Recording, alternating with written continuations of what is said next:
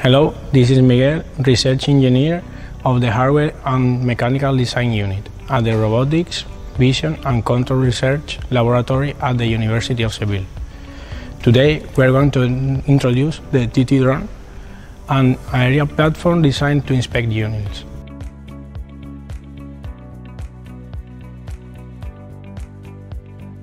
This use case involves an unmanned ground vehicle and unmanned aerial vehicle. The TTDRONE platform aims to perform a comprehensive inspection of tunnel to detect defects in the infrastructure. It does by capturing images and analyzing them using artificial intelligence algorithms.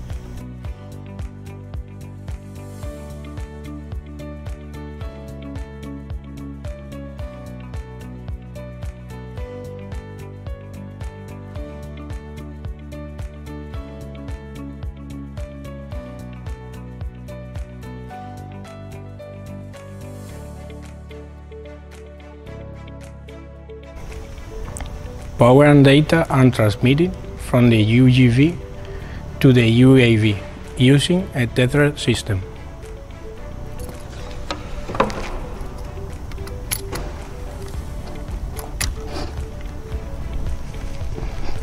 The fact that the TTDRONE is connected to the UGV by cable is a great advantage.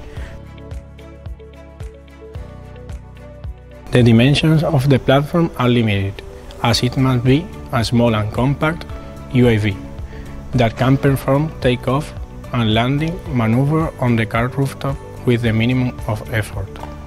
This requirement immediately ruled out the extra rotor configuration, as it would involve modifications to the platform frame. Therefore, an OCTA rotor coaxial configuration was chosen. The selected configuration provided the necessary thrust, improved the maneuverability and enhanced stabilization of the UAV flight. This enabled the platform to fly with the Tether system, perception system and onboard computer.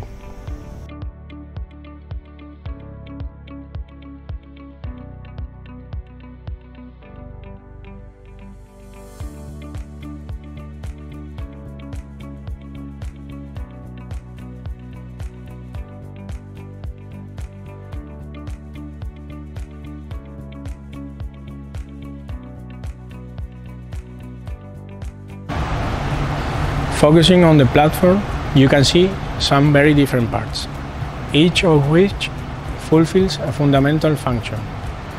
Central structure, the main structure, is composed of the base frame and the auxiliary frame. The base frame houses the gimbal that supports the inspection camera in charge of the photos necessary for the inspection of the tunnel, and the nuke required to complete the perception module of the drone.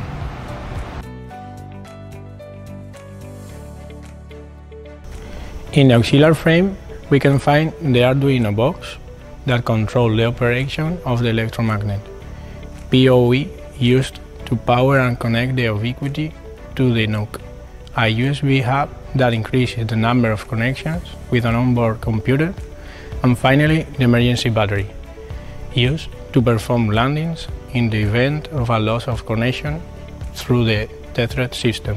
All this was complemented with a 2D LiDAR and beacon sensors for robot localization's autonomous navigation.